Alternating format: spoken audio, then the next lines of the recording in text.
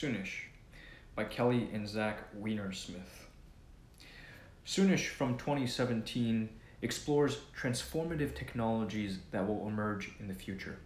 From space exploration to brain-to-computer interfaces, and the ongoing real-world efforts undertaken to make them a reality today. For each technology explored, Kelly and Zach Weinersmith consider its current status, the primary concerns, and the effect each technology is likely to have on the world as we know it. Who should read this? Students of science and technology, science fiction enthusiasts, and readers curious about theoretical science. Who wrote the book?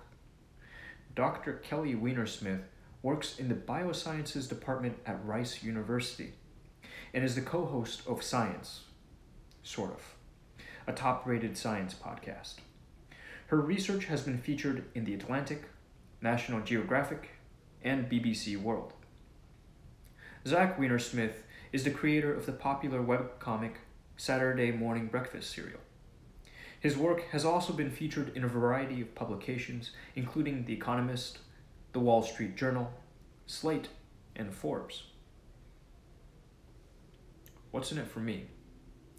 Find out what the future will look like by checking in with today's cutting-edge technologies. We may not yet have those flying cars that so many sci-fi movies over the years have predicted, but we've still made some pretty astounding technological breakthroughs in recent years. Since our attention is often grabbed by other headlines, it's likely that you don't even know where we're at when it comes to things like bioprinting, space planes, and microscopic robots. So let Kelly and Zach Weinersmith bring you up to date on the latest developments and fill you in on when you can expect to 3D print your own custom-made home on the cheap. The answer is probably soonish, as in not today, not tomorrow, but soonish. In these blinks, you'll discover the difference between fission and fusion power, why a bucket of stuff is both incredible and terrifying, and why Pokemon Go is only a small step toward the incredible virtual world to come. Developments in space exploration are hindered by the cost of getting to space. Given that the first moon landing happened way back in 1969, you may feel disappointed that so little progress has since been made when it comes to getting humans further into space. But the reality is, building rockets and launching them into space is an expensive business, which is why scientists are looking into cheaper methods of space exploration.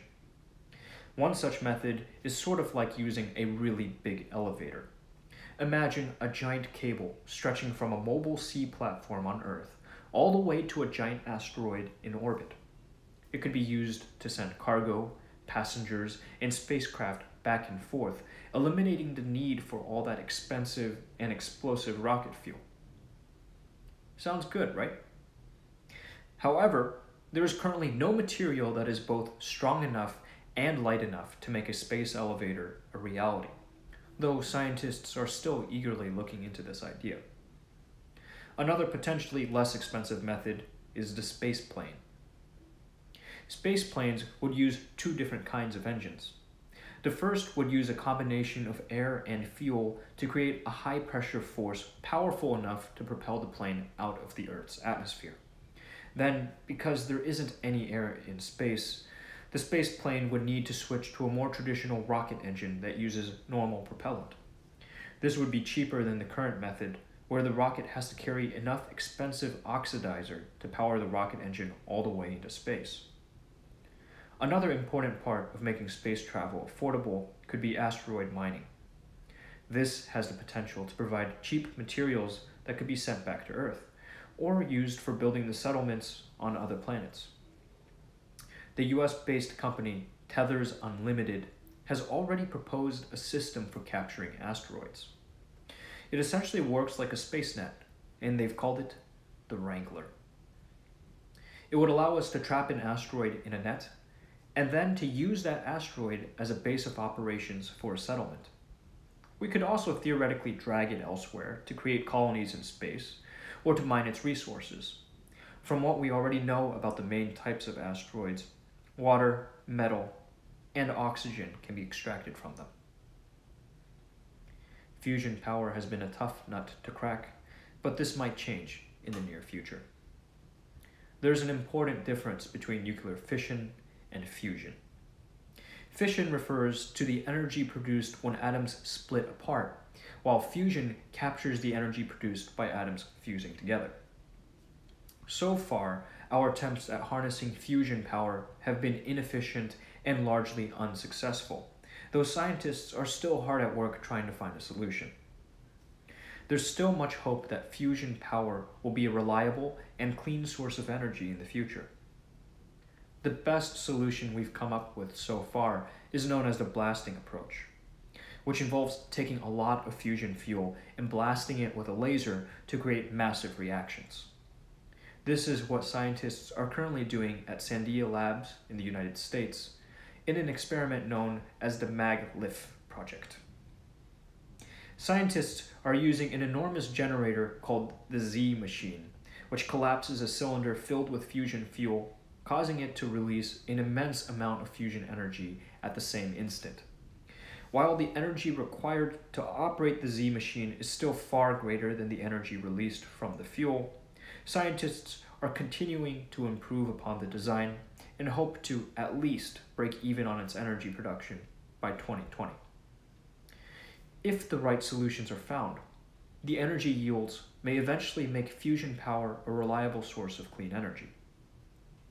So far, the most promising improvement is a configuration called the International Thermonuclear Experimental Reactor, or ITER, which results in a better way to confine the fuel and then heat it. In a collaboration among scientists from 35 nations, the ITER configuration plans to house the fuel, in this case plasma, in a donut-shaped chamber and confine it there through the use of magnetic fields. The plasma would then be heated to extreme temperatures, causing the atoms to fuse with each other.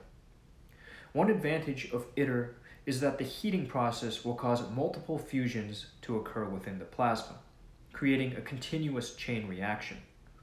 The problem so far has been an unfortunate series of delays and budget overruns, but there's still hope that a functional fusion reactor will be in operation by 2027. Programmable matter has applications in areas like medicine and construction. Imagine living in a house that could change its structure depending on the weather. It might sound like pure fantasy, but such programmable matter that can change its physical properties based on its programming is actually already being worked on. As you can likely imagine, programmable matter has the potential to be a huge asset for humankind, and not just in building materials. At the Massachusetts Institute of Technology, Dr. Daniela Russ is already experimenting with such matter in the form of origami robots. Just like paper origami, these robots can fold into different shapes thanks to actuators or flexible machine parts placed along specific folding lines. Paul!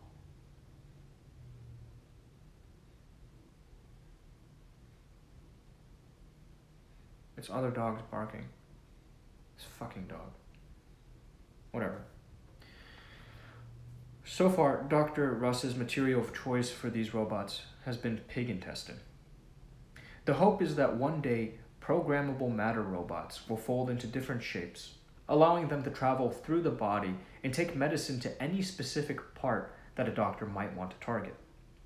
And after the robot performs a task, depending on the material, it could simply dissolve inside the body.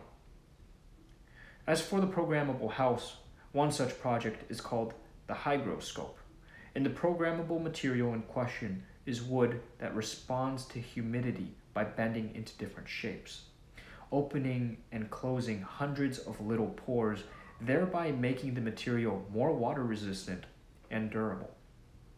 However, given the directions programmable material could take us, there are also some ethical questions being raised too. If we take this technology to its logical ultimate goal, we'll eventually get to the bucket of stuff, a container of a goo-like substance that could be programmed to turn into whatever you need, such as a hammer, a wrench, or a bowl. Now, what would prevent someone from buying a bucket of stuff to make a gun or some other weapon? Indeed, 3D printing has already raised similar difficult questions for lawmakers. And with the idea of programmable matter giving agency to physical objects, even more such questions could emerge. Like, what if the programmable parts of your car malfunctioned and caused a fatal accident? Who would be at fault?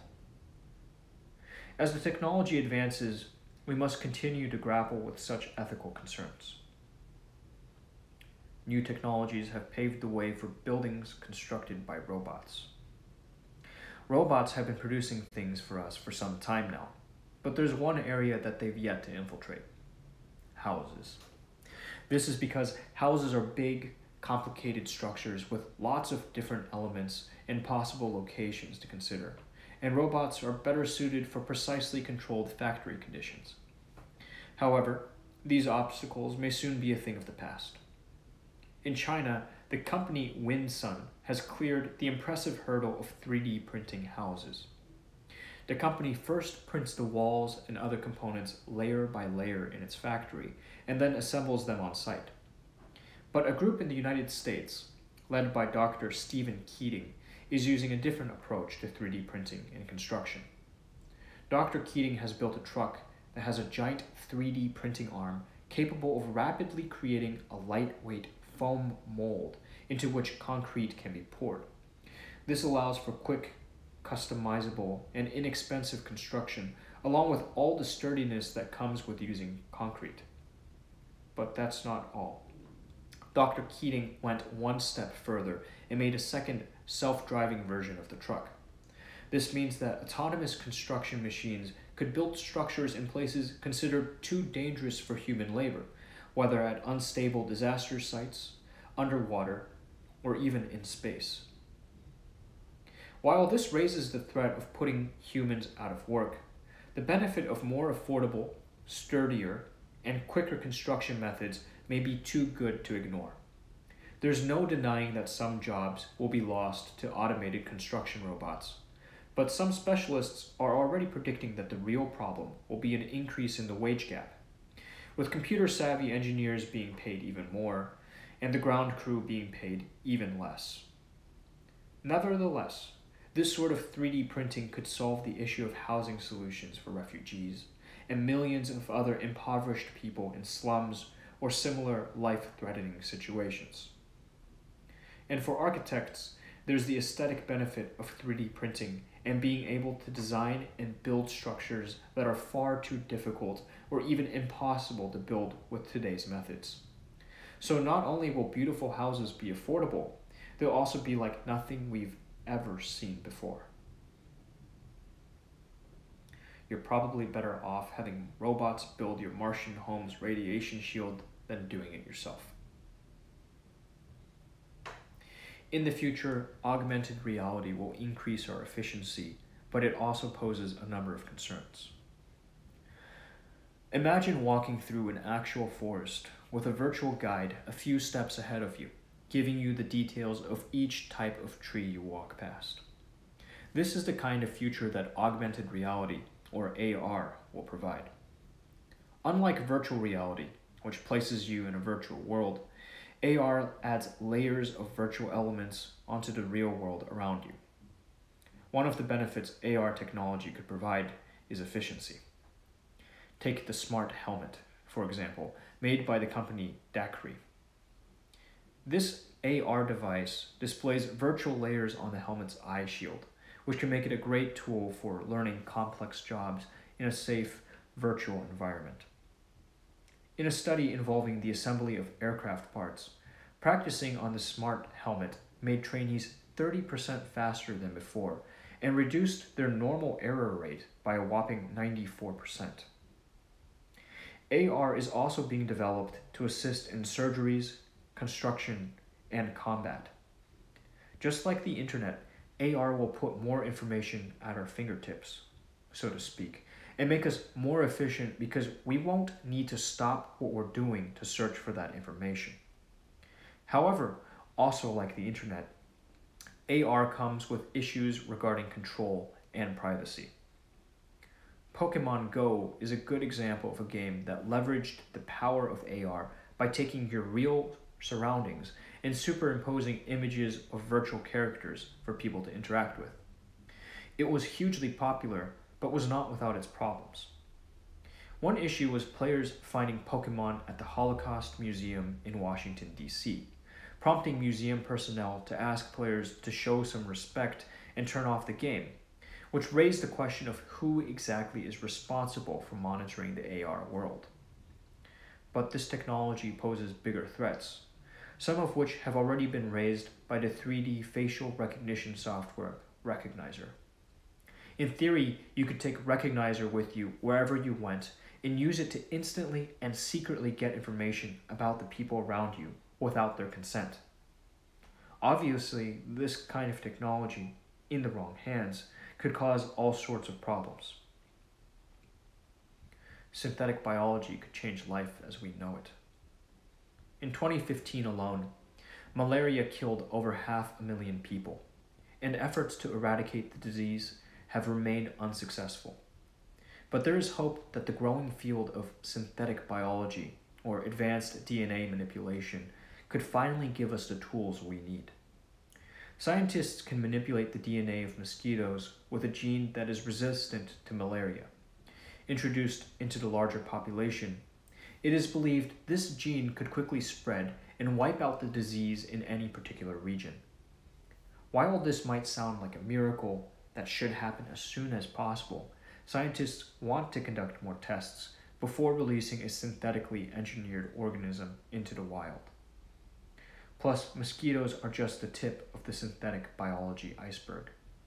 Scientists are also looking into humanizing pig organs so that humans could have a large supply of any number of organs for medical transplants. And then there's the growing field of made-to-order organisms. Recently, scientists have discovered how to manipulate the bacterial immune system in such a way that allows them to cut DNA at a specific location, remove a piece from one organism's DNA, and add it to another's. This technology is called CRISPR-Cas9, and it could enable us to do things like cut potential diseases out of human embryos, or change the eye color or hair color of your future child. This may have you wondering, how close are we to purely synthetic life? So far, Dr. J. Craig Venter has created an organism named SYN 3.0 by replacing the natural genome of a bacteria with a laboratory-made synthetic genome. While SYN 3.0 could be called a synthetic organism, it only has the most basic functions of life, like reproduction. But it comes with the possibility that we could program this simplified organism to do whatever would be most useful, such as cleaning up toxic spills or recycling waste. Of course, tampering with nature at the molecular level poses a variety of ethical concerns, many of which still need to be addressed. Ultimately, synthetic biology should give humans the power to have organisms made to order. In the future, precision medicine can provide an immediate, accurate medical diagnosis and prescribe treatment. Despite the great progress made in modern medicine, thousands of patients still get misdiagnosed every day. In the future, however, we might be able to employ something known as precision medicine.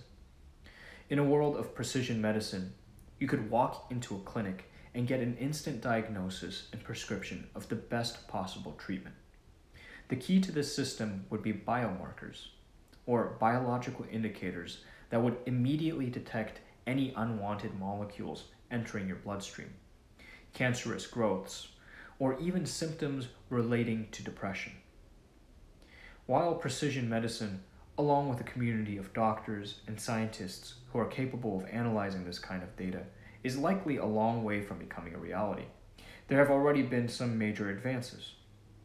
Since being able to recognize the appearance of new molecules is crucial to the development of biomarkers, the discovery of microRNA has marked a significant step in the right direction.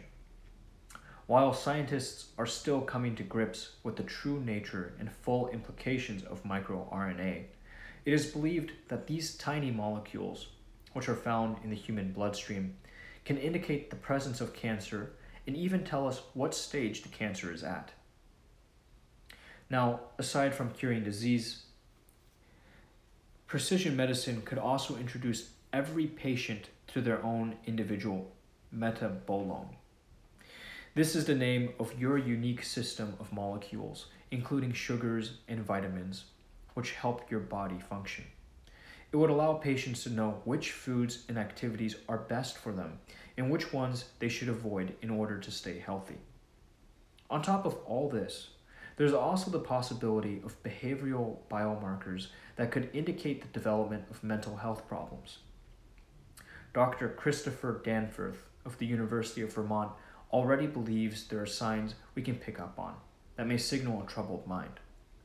For example, in his research, Dr. Danforth has found that depressed people tend to post darker photos on Instagram than people with more positive outlooks.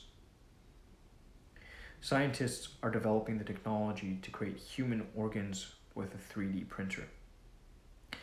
While the previously discussed 3D printing of houses is undoubtedly impressive, you might be wondering how far this technology can really go. Well, one of its potential applications may offer some good news for the 8,000 people who wait in vain for an organ transplant every year: bioprinting. Bioprinting aims to let us print the organs that these people need. But as you may expect, it's an extremely complex procedure. Organs tend to be made up of a dozen or more types of cells. So to print an organ, there needs to be a dozen or more kinds of bioink for the printer to replicate these various cells.